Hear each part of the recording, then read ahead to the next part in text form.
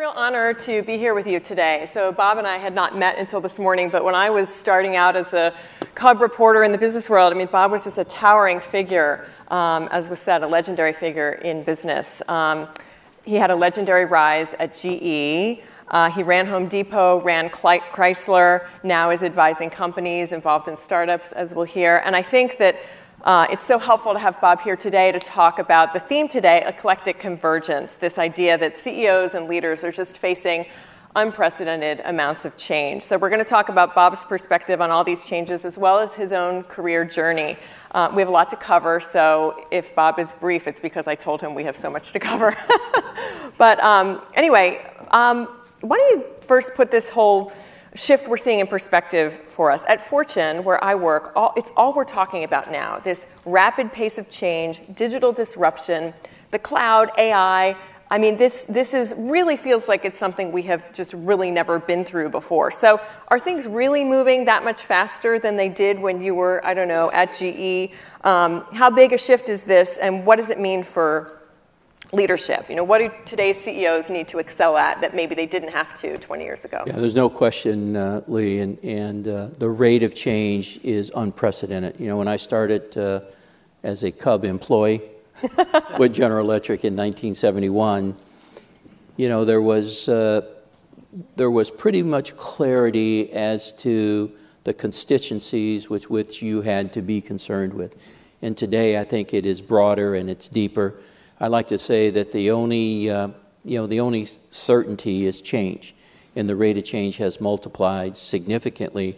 CEOs today have to be so concerned with not only the environment, social, and governance, the ESG thing that we talk about, but if you are not innovating, and we heard a lot about that this morning, you either innovate or you will evaporate in today's world. And you know, we've all read the books about good to great.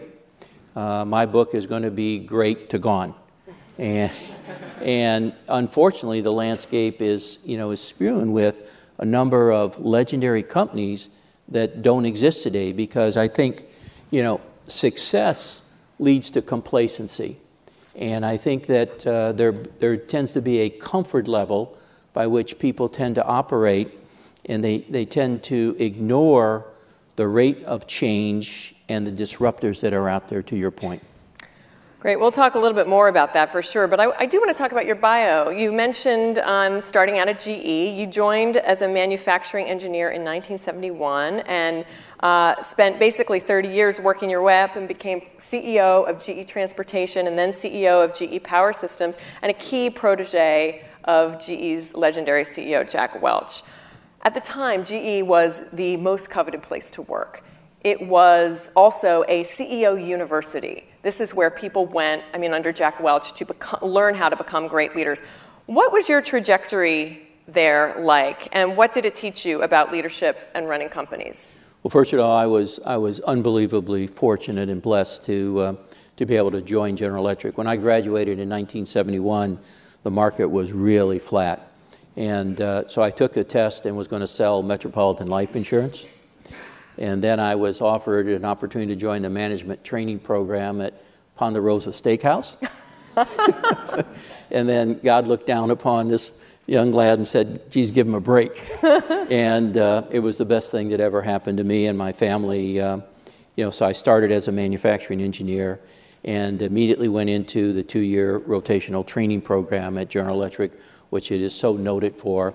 And then immediately went in and got my MBA at the University of Louisville, going 3 nights a week and Saturday, because GE is notorious for moving people.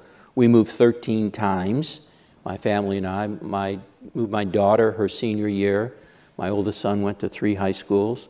My next son moved his senior year, and only my youngest son actually finished the high school that he started at. So it was. If you have aspirations, and it doesn't mean everyone has to, if you're competent and you continue to improve upon everything you do, it doesn't mean you have to, I like to talk about horizontal promotions. And I had a lot of horizontal promotions. My view was the broader my base, the stronger I'll be as I move up with increasing levels of responsibility.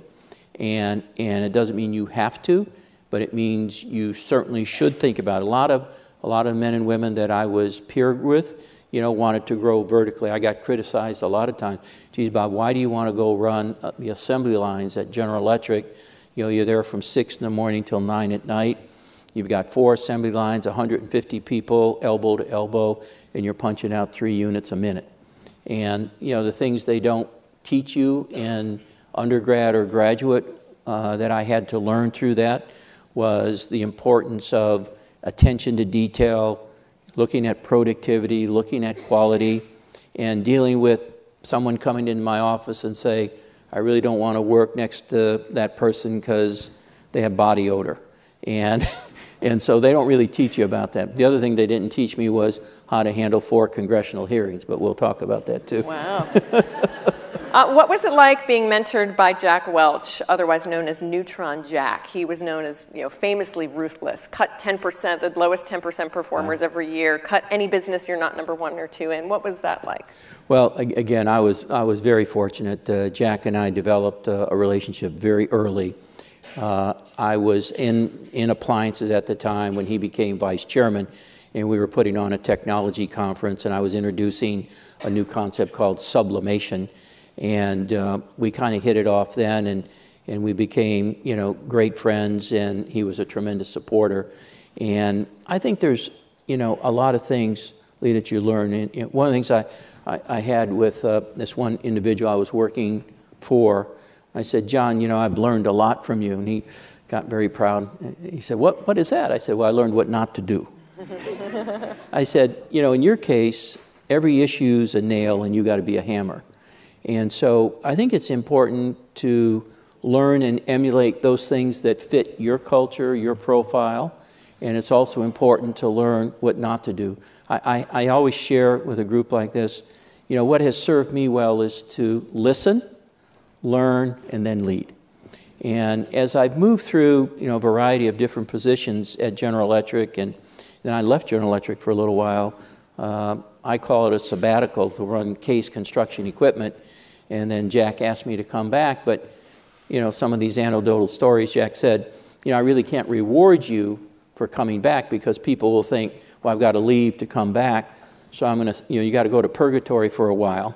And I don't mean this derogatory about being in Toronto, Canada, but he sent me off, he sent me out of the country, I guess, to cleanse me a little bit, and but then I was fortunate to come back.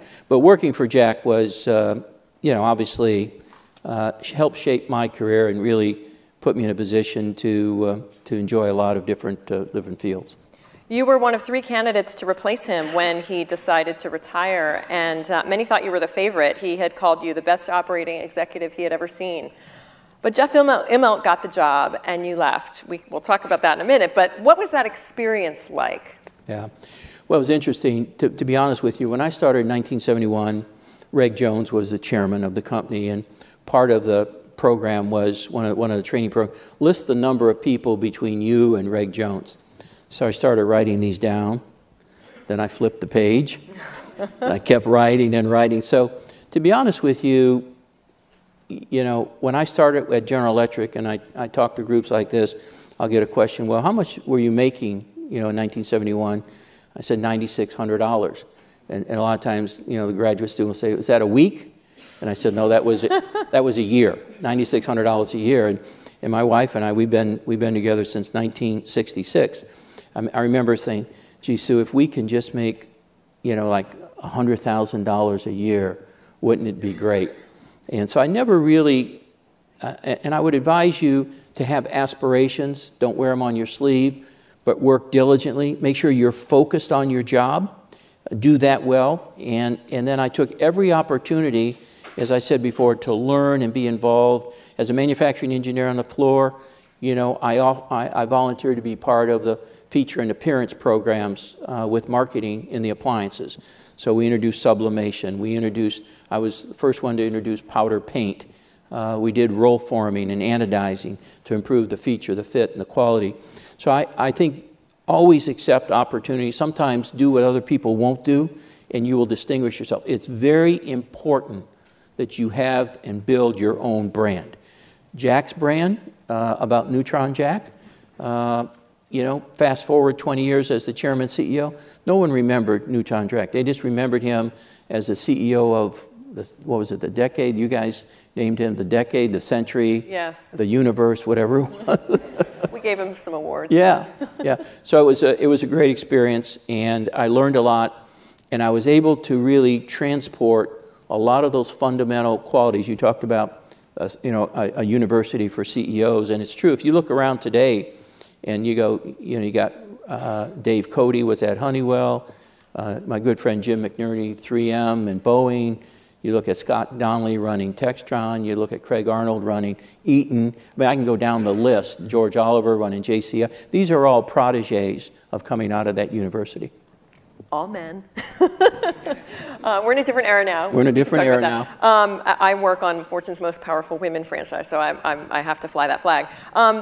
Let me ask you, so GE now, the company that allowed you to build this career there, I mean, and had this reputation as such a superbly managed company, is really now on its heels. We did a big, my colleague Jeff Colvin did a big story earlier this spring called What the Hell Happened to GE? Mm-hmm. That was the headline. Its stock has cratered. I mean, it's fallen more than 70%, $6, I think is right. Well, that was Goldman's. Okay. Okay. Anyway, Jeff Immelt stepped down in 2017, and a few months ago, his successor, John Flannery, was ousted. What do you think went wrong? Well, you know, Jack should have picked Jim McNerney or something. No, no, I'm only kidding. Jeff's a good friend, and I certainly don't want to be critical of an individual. There's enough, you know, culpability between management and board, I think, to go around, as Jeff's put in his article. So I have two heartbreaking moments. One was when I wasn't selected to run General Electric. You know, and Jack and I, it was a scene out of Casablanca, really. It was Thanksgiving weekend, and he flew into Albany at the FBO, and, you know, it was dark and cold and, you know, dreary. And, you know, he said he made the decision to go with Jeff. And, of course, you know, I guess a little bit of pugnaciousness. I said, well, let's do an autopsy, because, you know, we had the best numbers, we had the best employee morale, best vendor relationship, best customer. And I just thought that, you know, and I'm sure Jeff did and Jim did, all felt they deserved the opportunity. So, but you know, you don't train yourself to come in second, right? You know, Belichick doesn't go to the Super Bowl and say, now, Brady, I want you to come in second. Right?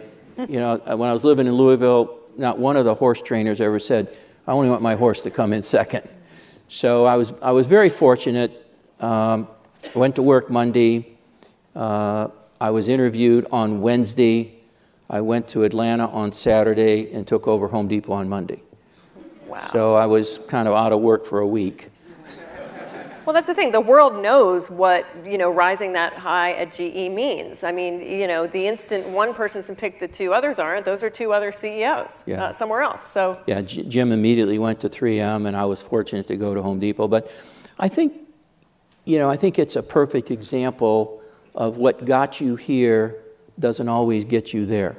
And you certainly have to continue to have, you know, Peter Drucker says it best. Culture eats strategy for breakfast.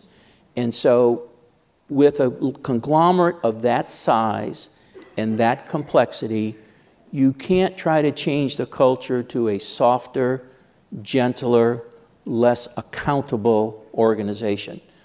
And you have to understand the details. You have to have grown up in an industrial environment. I've commented a couple of times lately, I don't think conglomerates are out of favor. I think the ability to provide the leadership, to have mission and purpose, is missing in running conglomerates. If you look at what Dave Cody did when he went to Honeywell, he had, you know, tremendous growth, right? And so even at Home Depot, we were able to go in 5 years. When I went there with the team, it was $40 billion. When I left 5 years later, it was $90. We opened a new store every 48 hours, went from 1,000 to 2,000. We tripled the earnings. We created Home Depot Supply from 0 to $8 billion. We went from zero to number one in Mexico, Canada. We tried to go to China, and we screwed that up totally. Not the first. Yeah. So I mean, we weren't sensitive to it's a different culture in that, you know, the U.S. is do it yourself. China was do it for me because labor rates were so low, and the volumes, the homes were smaller. So we you know, that's when we really screwed up. Despite all those achievements at Home Depot, the stock didn't really move. Nope. And you resigned after 6 years, after a good amount of time. So why don't you think so? Why do you think that? You know, it still eludes me today, and it's probably one of my biggest performance disappointments.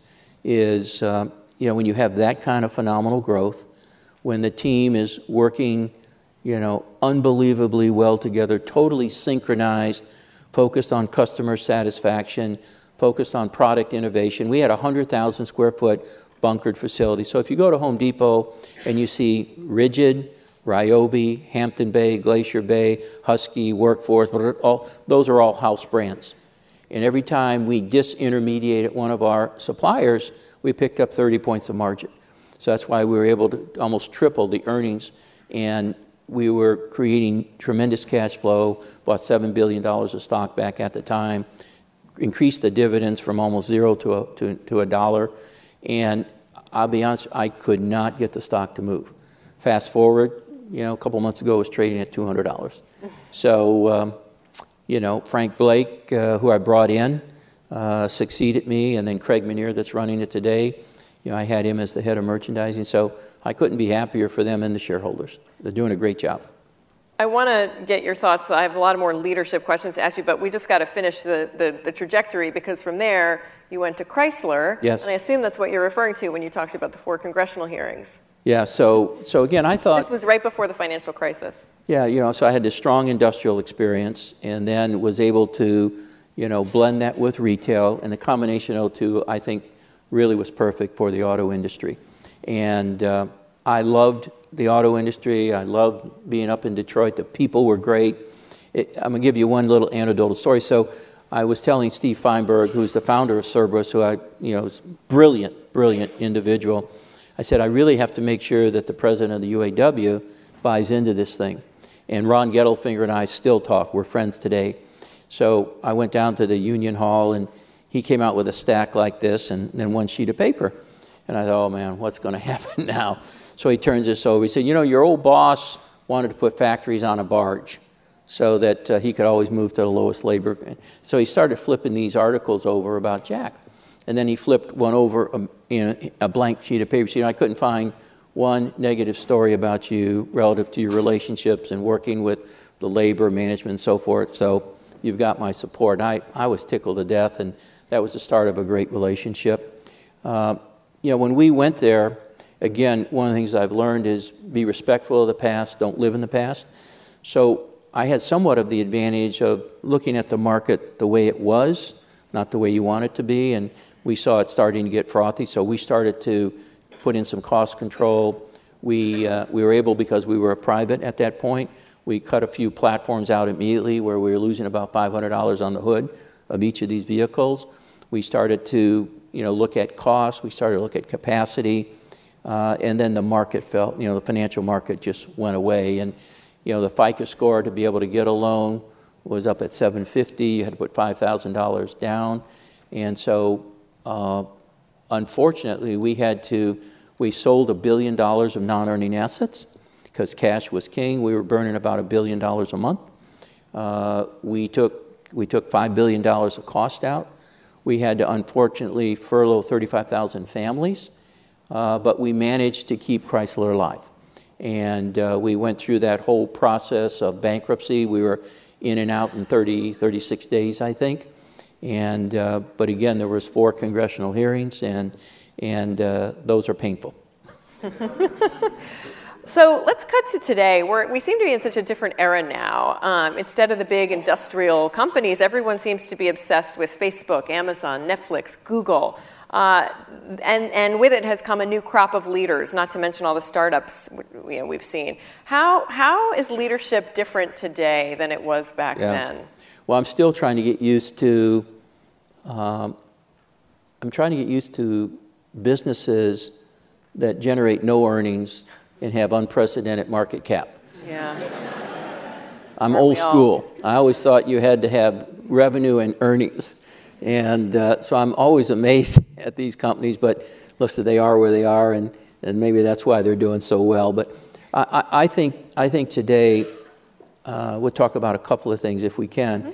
You know, the general consensus, I was with about 150 CEOs, and the general consensus is that the GDP will be about 3.7% through 2020, well up from where we were. The general consensus is regulation rollback has been tremendously helpful. Corporate tax, certainly for small businesses who have to report on a personal basis, has been very helpful. If you look at the repatriation of funds offshore, has allowed significant reinvestment, and the tax associated with that has certainly helped on the deficit. If you look at the forecast of 3.7, Larry Lindsay did a regression analysis, and basically the CEO group has been more right than wrong over the years. If you look at the impact of tariff, most of the CEOs are saying we probably could recover 2.7 to 3.4% in price. We'll probably get some vendor concessions. The rest will have to come out of productivity. We think we can handle about a 10% tariff.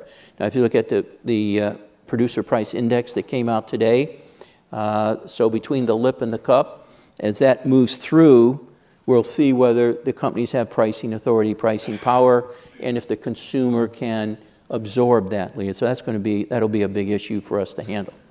What companies out there or technologies out there are most impressive to you these days?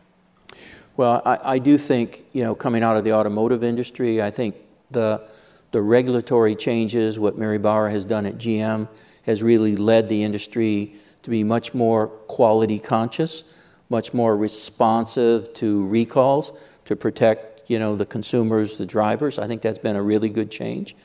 I think, you know, the autonomous car will come. I'm not sure I would get in one in Manhattan. You know, if you just think about the number of times your phone drops, that's the number of times you'll be without navigation. And but it will come. And I think electric vehicles will come. I think there's an interim step, a hybrid, where you have 1.9 liter diesel, you know, continually cycling to charge batteries, you know, so that you have this hybrid thing that doesn't give you range anxiety. And so I think what's happening with blockchain, I think what's happening with the Internet of Things, what's happening with artificial intelligence, I think all are proof positive of the rate of change and the complexity that a CEO has to deal with. It's no longer, you know, I'm just going to keep trying to, you know, niche up a little bit the products and services. I mean, we're looking at quantum changes, both from a cultural standpoint, from an environmental standpoint, you know, the globality with which you have to deal with today on supply chain. I mean, it's overwhelming, and you can't be out there absorbing and trying to solicit as much advice and help with the complexity that you have to deal with. Any kind of notable leadership mistakes that you've witnessed out there in the past couple of years? Well, I think if you look at some of the great gone, we should do a postmortem, and we should think about what happened there and what are the lessons learned. Not to be critical, not to write articles or criticize people, but there's clearly things that if you look at Toys R Us, if you look at Sears and Kmart, if you just go down the list of companies that really were legendary. You know, I remember growing up, and if I didn't, you know, my mom used to go down and polish her Kenmore washer. When I was growing up, you know, I swore by die-hard batteries and weather beater paint. And Sears was such an integral part of a lot of the lives of people, you know, of my generation. And again, here it's gone, you know. And so I think there's lessons to be learned about omni-channel, the importance of that, and making sure. Look, I think one of the things Jeff does at Amazon is he presents solutions to customer dissatisfaction. And I think we can't listen long enough or hard enough to be market-focused, customer-backed, customer centricity in what we're trying to present out there as solutions and service. I'm going to do a little bit of a speed round, and then I think we might have time for 1 or 2 questions, so start thinking. What's your biggest productivity tip? Wow. Don't sleep. You were famous for you got in the office at 6 a.m., left at 9 p.m. Yeah. Well, I'm still doing about 200 nights a year on the road. Wow. And I came in 7:20 this morning from LA just to be here with you. and no, I think it's no, I think you know, one of the lessons I learned from Jack, never ask anybody to do something you aren't willing to do. And I know that's an old cliche, but you got to live by that. Make sure you appreciate, recognize, and reward people that, you know, contribute to what appears to be your success when it's really their success. And you can't recognize them enough. You can't, you know, the CEO is, you know, the person, the buck stops here, but, you know, let's face it, without an unbelievably talented, committed, passionate organization that shares your commitment to success, you can't be successful as a CEO, chairman and CEO. So, and I think one final point, you know, a lot of people have a priority list that's vertical, and they do things sequentially. You can't do that in today's world. You have to have a priority list that's horizontal, and you're working concurrently. What has always worked for me is to assign, delegate, provide authority, but with authority comes responsibility and, importantly, accountability. And so I always felt like I was kind of the coach, allowing the men and women to do what their innate talents have prepared them to do, but then, you know, continually interface, monitor, measure, account. And when you got the whole organization, from HR to finance, you know, working harmoniously, that's where you're going to get the most success and the most satisfaction. All right, here's my last question. What is the personality trait that you would say has been most key to your success? And on the flip side, what's the personality trait you've needed to work on the most? So let me start with the flaws. I have been criticized for being too granular in micromanaging. And so I don't do that to be disruptive. My sense is, you know, having moved through so many different businesses and assignments, I think about 70% of what you do has portability, you know. And then the other 30%, you have to be a dry sponge, like in a bucket of water. And if I'm not coming up the learning curve vertically when I went from GE to Home Depot, I'm pacing the rate of change for that company. So, and the only way for me to make informed, intelligent decisions is to try to learn. At Home Depot, I'd walk 300 stores a year, right? And it was important for me to understand merchandising, planogram, POS, etc. So I'm guilty of that, of trying to be as knowledgeable as I can to make informed decisions. So that's one of the big flaws I would say that people would criticize me for. I think reward and recognition. I think reaching out. One of the wonderful traits I learned from Jack is he could call anybody in the world and get data points. And the magic was his ability to, you know, connect the dots and provide strategic direction for all of General Electric. So I tried to emulate that as best I could as I was, you know, moving through various assignments and gaining more responsibility. Well, Bob, thank you so much for being here. It's been a real pleasure to be up here with you. I think we're all glad you didn't end up at Ponderosa. Okay? Please join me in thanking Bob. Thank you. Thank you. Thank you. And I think we might have time for 1 or 2 questions. We have till 11 noon, so there's a bunch. I'll start right here.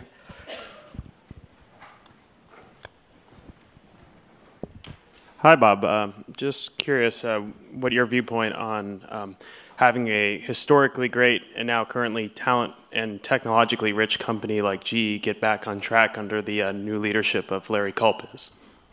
So Larry, ironically, Larry and I worked together up in Racine, Wisconsin.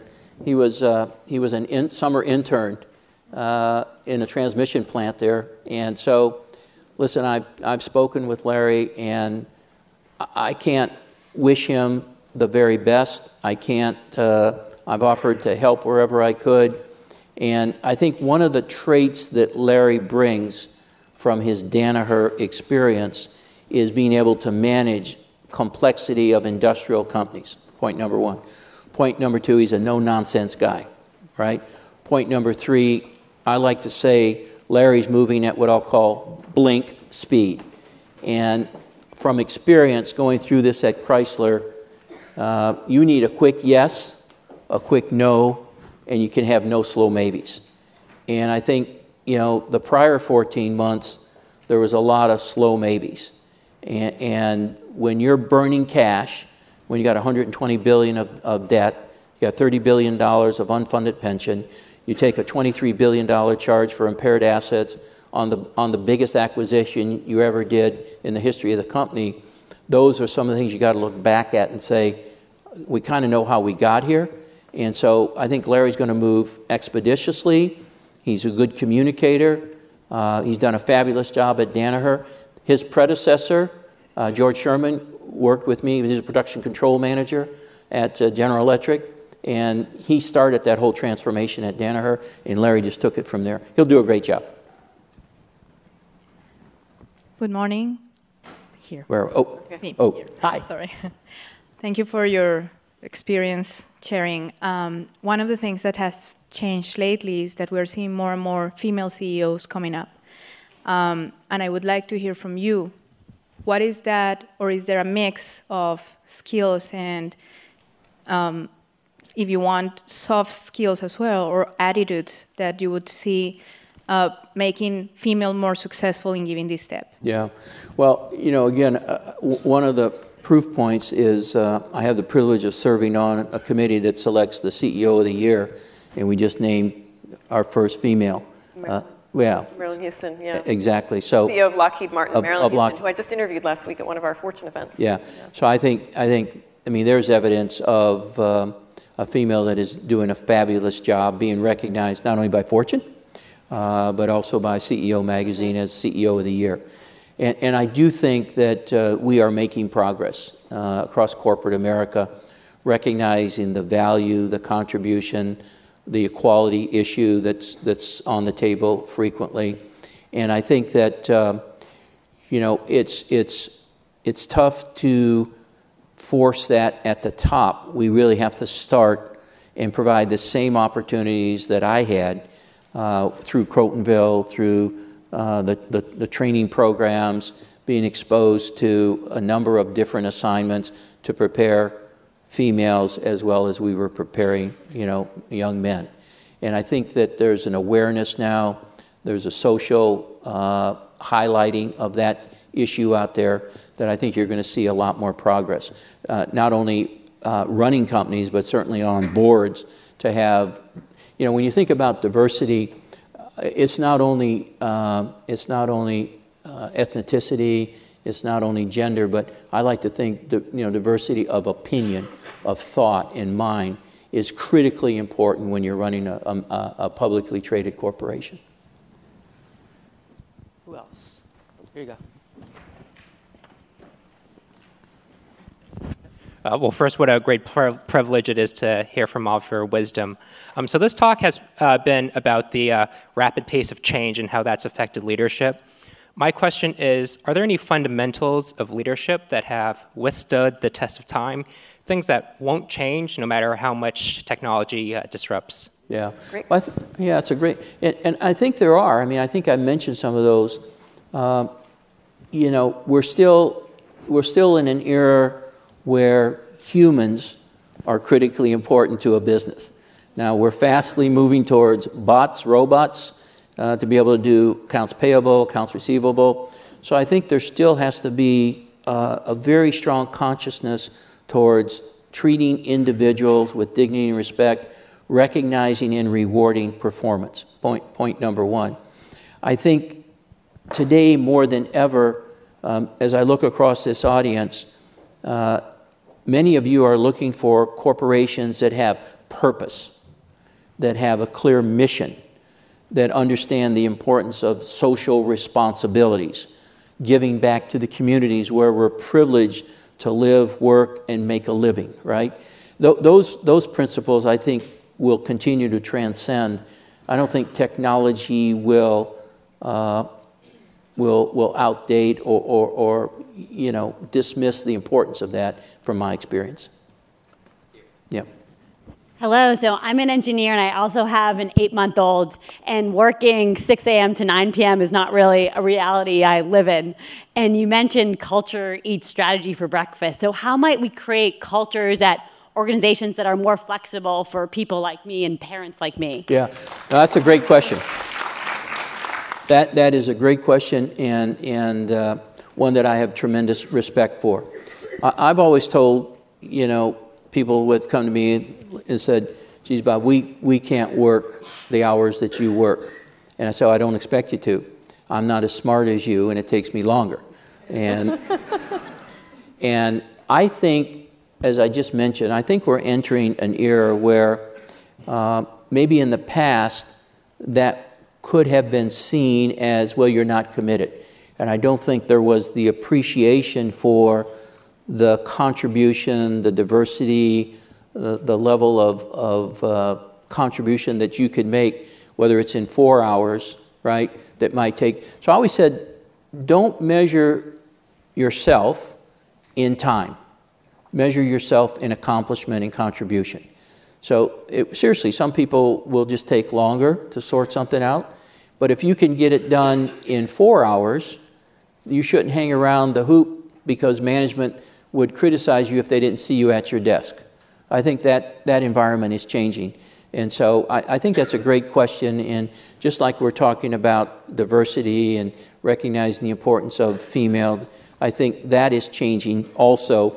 And we're starting to see more flex and more appreciation, more working from home and so forth. And there's just an awakening out there of the reality of what the workforce is transitioning into, and we have to be responsive to that. Yeah, that's a great question. And we'll do one more. There's someone down in front here. Yeah. It's an honor. I'm really happy to be here. This is great. My question goes to what you said, from great to gone, and the environment and responsibility and accountability. So the latest IPCC report has come out and said that we need to decarbonize the global economy by 2040 or we're doomed.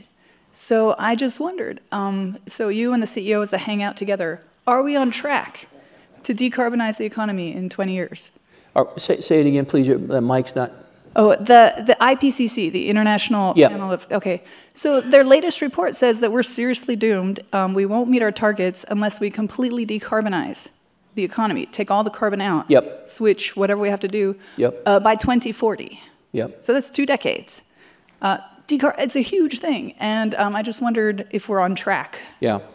So that is an ominous goal, given, where we are today, the technology that we've become very comfortable with. Let's take an example. I was running GE Power Systems, and if you want to decarbonize, we would go with 100% nuclear, or we would go 100% renewable wind, or we'd go 100% solar, right?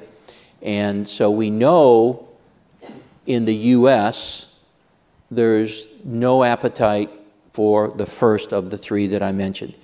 We're building 2 nuclear plants.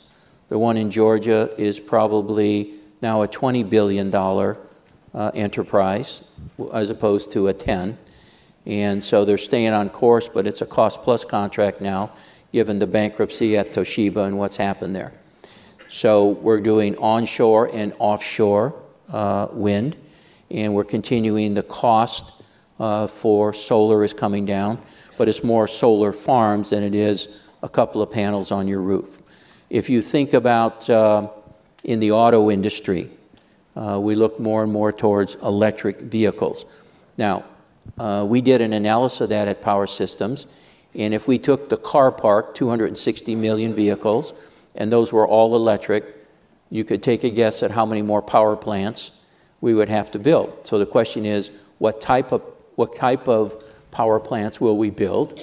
And when we talk about environmentally produced electrons, I always challenge people to say, how do you trace, you know, when you say, well, I'm willing to pay more for that electron because it's environmentally friendly. I challenge you to trace that electron through the grid as to where it was produced. So I think, you know, regardless of regulations, I know the CEOs that I talk to are just as sensitive to your question to do that. But that has to happen on a global basis, right, to your point. So I think we're making a lot of progress. Whether we'll make it by that time frame, I'm not sure. But there's even greater challenges on a global scale, particularly as you look at Asia and some parts of Europe. You know, if you look at the Gazprom pipeline, what Merkel's using, you know, to gasify some of the electrons over there, it's not perfect, but it's environmentally more friendly than coal, for example, or some of the other alternatives. So I think it's an admirable challenge. I think we got to work on it. I think we have to be prepared to see significant capital investment and maybe some, you know, some cost impact as consumers. But that's a great question. Yep. Super. Thank you so much, Bob and Leigh. Oh, thanks.